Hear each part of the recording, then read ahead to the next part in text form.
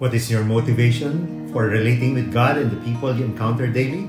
Good morning, everyone. This is our reflection question for today.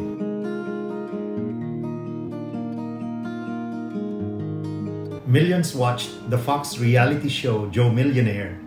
The premise of the show was that they would take an ordinary guy making a working man's salary, clean him up, put him up in a castle in France, and then tell a number of ladies that he was heir to a fortune and whoever he picks will be his girl. The test would be that when the last girl is chosen, the truth would be told that he was not really a millionaire, and we would see if she loved him for who he was or for his money. Now, if you watched the conclusion of that show, you know the woman did choose to stay with Joe Millionaire, even though he was really only Joe hourly wage earner. For this choice, the show gave both the girl and the guy $1 million to split between them. It had seemed true love had blossomed, but soon after the show ended, their love quickly dissolved. Now, what made that show so appealing to many is that they knew that those women could have cared less if it was Joe, Tom, Dick, or Harry, as long as Millionaire was his last name, and they wanted to see their response when they found out who he truly was. Because we know that so many relationships are not built on love for the other person, but on a selfish motive, focusing on what can I get from it. You might also remember the reaction people gave former Guess Jeans model Anna Nicole Smith when she married Texas millionaire J. Edward Marshall, who was old enough to be her great-grandfather, and when she told the world she married him not for his money, but because she loved him. People simply laughed and said, "Right." In today's gospel reading, Jesus and his disciples unexpectedly land on the shore of Gennesaret, known as the Paradise of Galilee, for its rich soil that allowed harvests of walnuts, dates, olive, figs, and grapes. It was also a fishing town.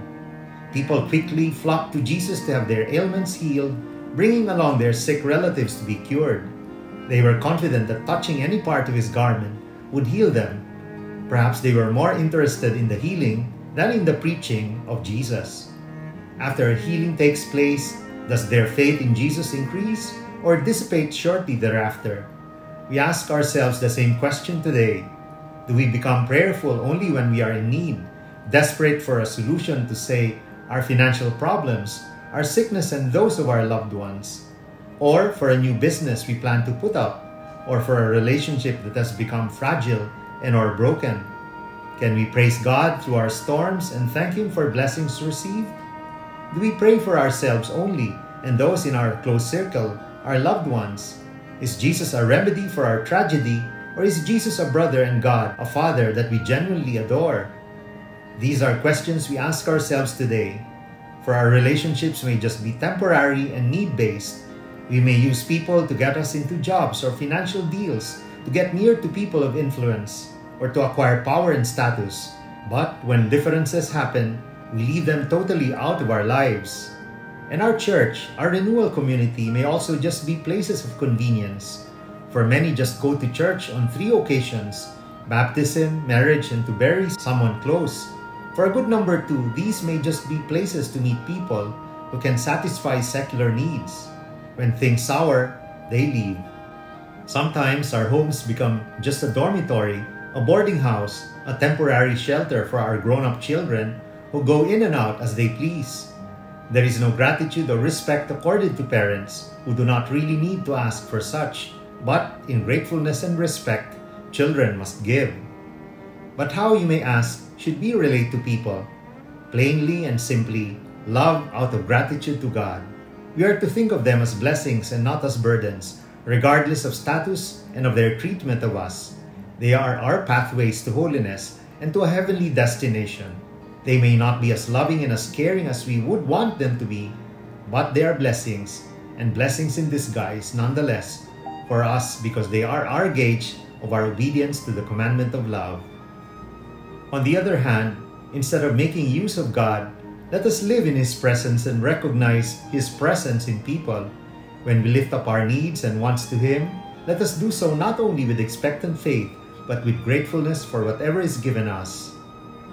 There may be a million reasons to relate with God and with people, but there is only one reason that matters. It is pure and genuine love for eternity. Let us pray. In the name of the Father, and of the Son, and of the Holy Spirit. Amen. Heavenly Father, purify my intentions. Redirect my motivations.